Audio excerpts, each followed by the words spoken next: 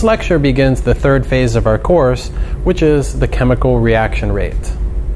There are many chemical reactions, and they all proceed at different rates. Some are fast and others are slow. But before we can talk about the chemical reaction rate, we need to understand something about rates in general.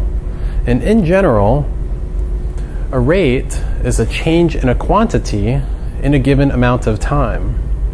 And it's calculated as rate equals delta Q, change in quantity, over delta T, change in time. It should be noted this is an average property being calculated because it's in a given amount of time. Later on, we will discuss instantaneous rates and compare them with average rates. And we'll see how the two are similar yet somewhat different. But for now, let's focus on the average rate. And so, for instance, suppose we want to describe the speed of a car. We can call this v for velocity. And the velocity equals delta d, the change in distance, over the change in time. And suppose that a car traveled a distance of 25 miles in 0.5 hours. What was its average speed during that time? Here the velocity equals the change in distance, 25 miles, over the change in time, 0.5 hours. And you end up with 50 miles per hour. Now this was the car's average speed during that time interval. The car could have gone faster and slower during the course of that time, just as long as it went a distance of 25 miles in that time. So that was the average speed during that time interval. Now, chemical reactions are described kind of similarly. Let's take a look at this reaction. For example, hydrogen gas reacts with iodine gas to form HI gas. Now, this is our Hawaii state reaction because, after all, we are forming HI, which is the abbreviation for the state of Hawaii. I use this example quite a bit in my classes here. Now, there are three species in this reaction, and therefore three different ways to describe the reaction rate. And the most popular method for describing the rate of a reaction is change in concentration over the change in time. And for concentrations, we'll be using molarities. So, for instance, for hydrogen, the rate would be the change in the concentration of hydrogen over the change in time. And there are similar expressions for the other two species. Now suppose we study this reaction and we let it take place in the following vessel. This is a 1 liter vessel. And at the very beginning, we introduce 1 mole of hydrogen, 1 mole of iodine, and 0 product. And we let the reaction proceed. Now, after 100 seconds has passed, some of the reactants have disappeared and some product has appeared, and we end up with 0.5 moles of hydrogen and also of iodine and 1 mole of product HI. Now, first of all, these numbers should make sense with the stoichiometry of the reaction. Because of the coefficients 1, 1, and 2, if we lose a certain amount of reactant, we should gain twice that much product. And we see that we do. For instance, for hydrogen, we lose 1/2 of a mole, but for the product, we gain 1 mole. So yes, the numbers do make sense. So calculating these three rates, let's take a look at hydrogen, for example. The change in concentration would be the final concentration minus the initial concentration. And because these occur in a 1 liter vessel, then moles is the concentration. So the final concentration would be 0.5, and the initial concentration would be 1. And the change in time would be final minus initial time, so 100 seconds minus 0. And calculating this, we end up with negative 0.005 molarity per second. And it's negative because the hydrogen is disappearing, and it's disappearing at a rate of 0.005 molarity per second. calculating the rate with respect to iodine, it comes out to be the same, negative 0.005 molarity per second. And this is expected because they have the same coefficients.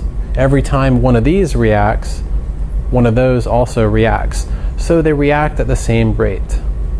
The product, however, calculating its rate of change, would be the final minus the initial concentration, 10 minus 0, divided by the change in time, 100 minus 0, and you end up with positive 0.01 molarity per second. Now this is positive, and that's because the HI is being formed. And it's being formed at a rate of 0.01 molarity per second, which is a number that's twice as big as these numbers. And that should also make sense because the coefficient is 2, so the rate of formation should be twice as fast.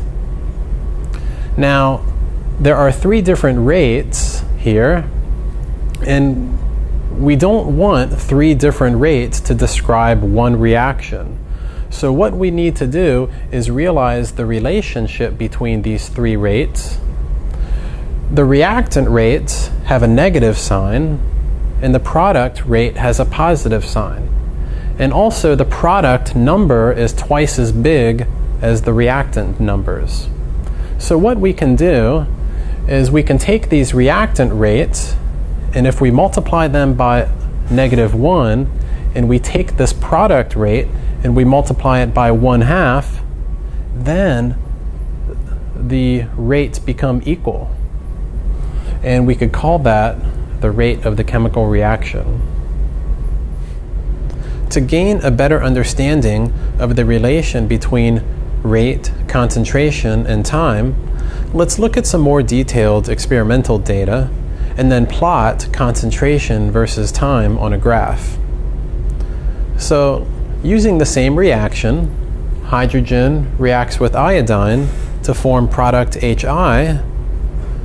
Let's recall the relation between the rates with respect to hydrogen and iodine and product HI.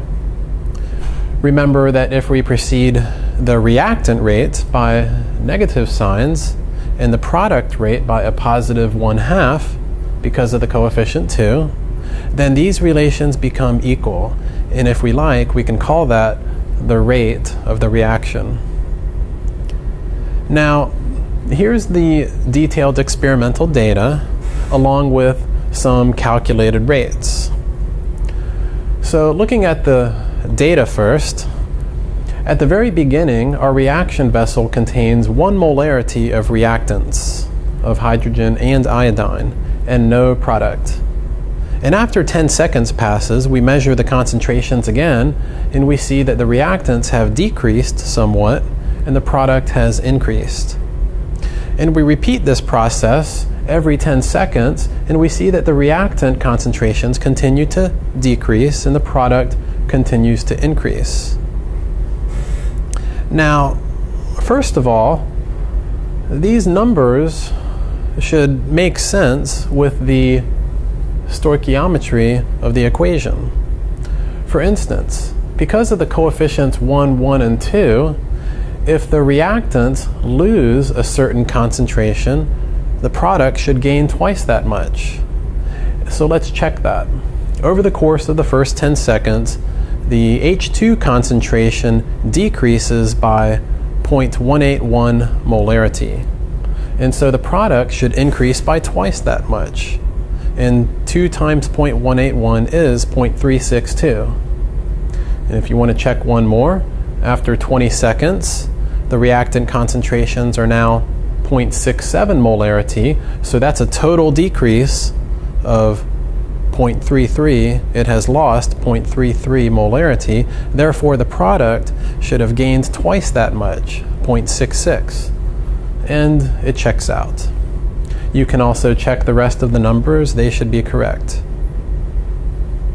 Now, along with these concentrations, we can calculate the average rates over these 10-second intervals. So for instance, the average rate from 0 to 10 seconds for hydrogen would be calculated as final concentration minus initial concentration divided by final time minus the initial time. So if we do it for hydrogen, over the course of the first 10 seconds, the final concentration minus the initial concentration, that would give you negative 0.181 molarity. And if you divide it by 10 minus 0, that's 10 seconds, you would get negative 0.0181 molarity.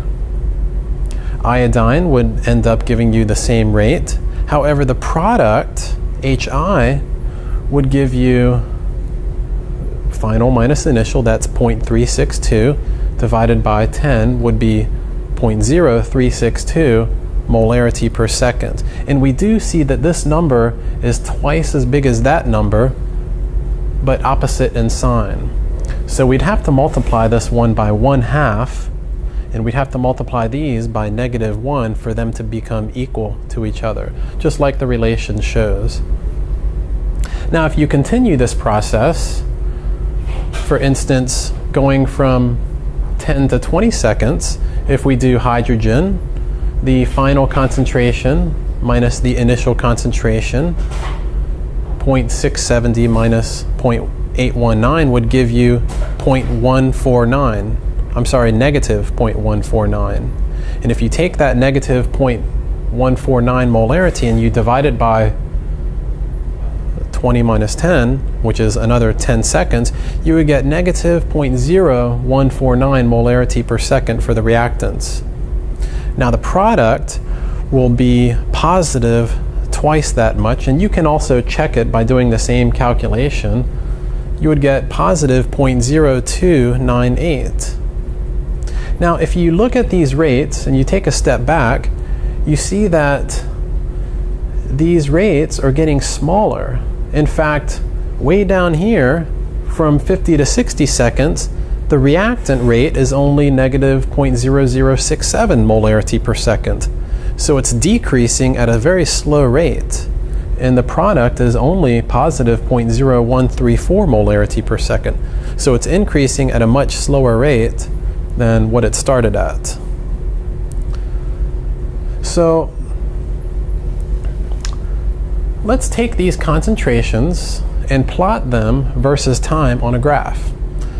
So here is our graph, and on the y-axis we have concentration, time is on the x-axis.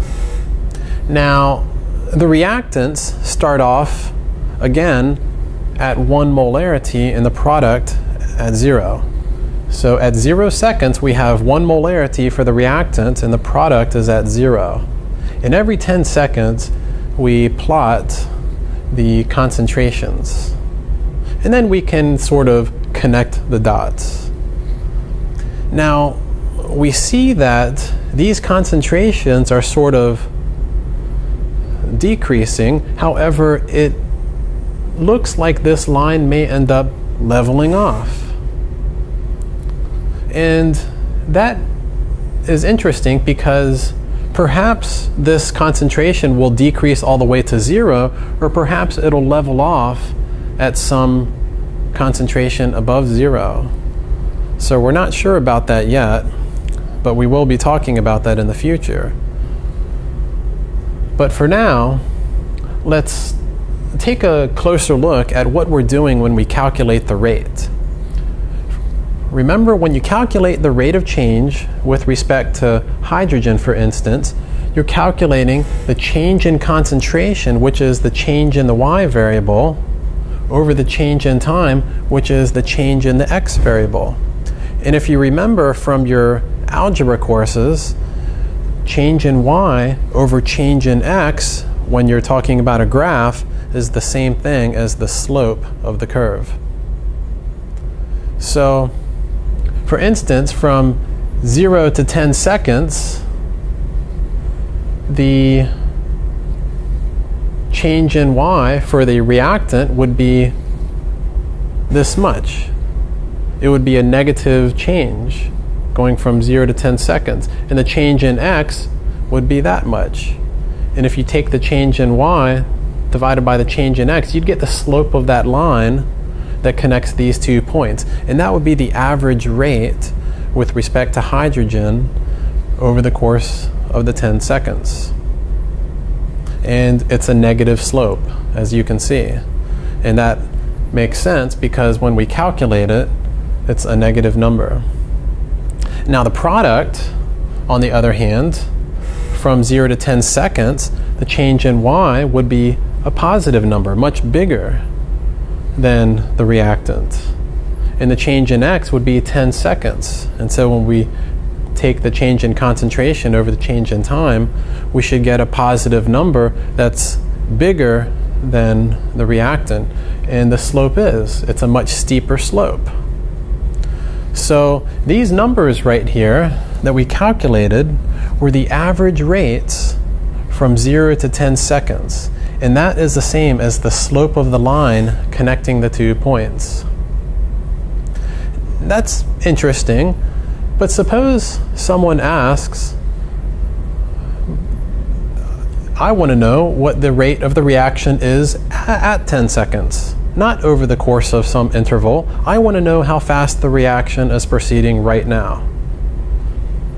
Well, the way you would do that for the product, for instance, is by drawing a tangent line to the curve, and then the rate would be equal to the slope of that tangent line, because in this plot, the rate is the same thing as the slope of the line.